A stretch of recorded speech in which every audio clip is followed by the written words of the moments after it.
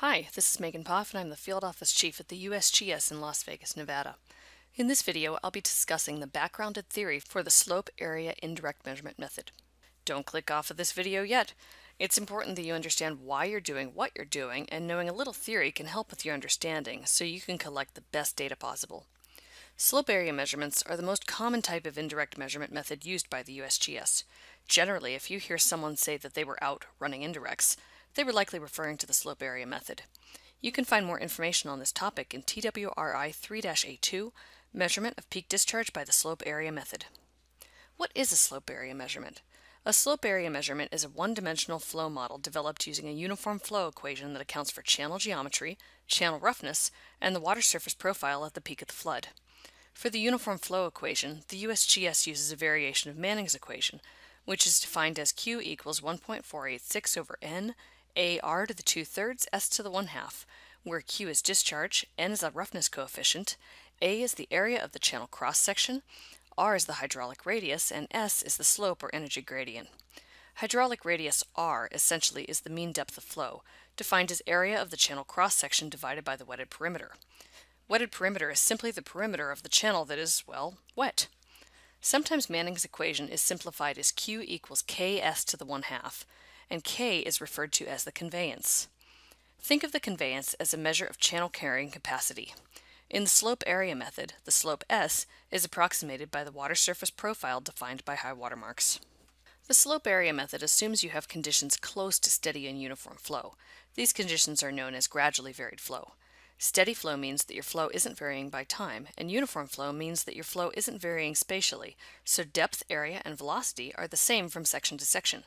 Generally, steady flow is a safe assumption at the flood peak because we will have conditions that approximate steady flow just at the end of the rise and before the start of the recession.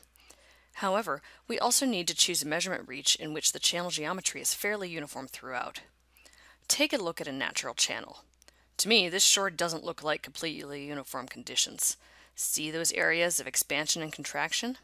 As long as the channel changes in the reach are not too drastic, that is, they change gradually, we can basically assume steady and uniform flow in this reach by placing cross-sections at the major hydraulic changes, which we will identify by assessing the flood high water marks and resulting water surface profile.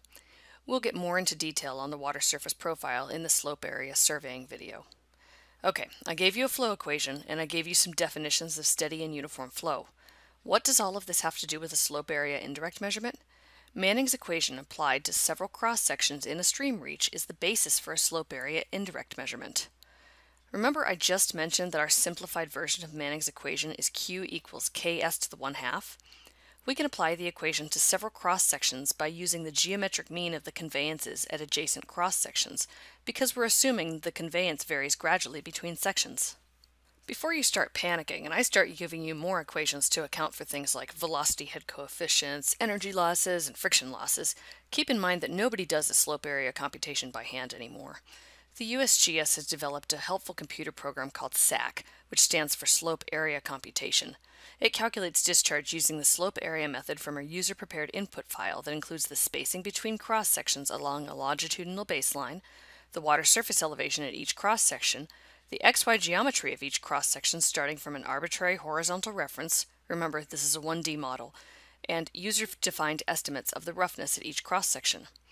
There are also graphical user interface or GUI platforms like IRIC and SAC GUI that can help you create the input file.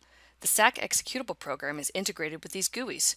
You can download a copy of the SAC executable program along with its user's guide from https://water.usgs.gov/software/SAC. Before attempting a slope area indirect measurement, please refer to the video that covers survey requirements for a slope area. If you need help in the field, call your supervisor, surface water specialist, or indirect measurement specialist.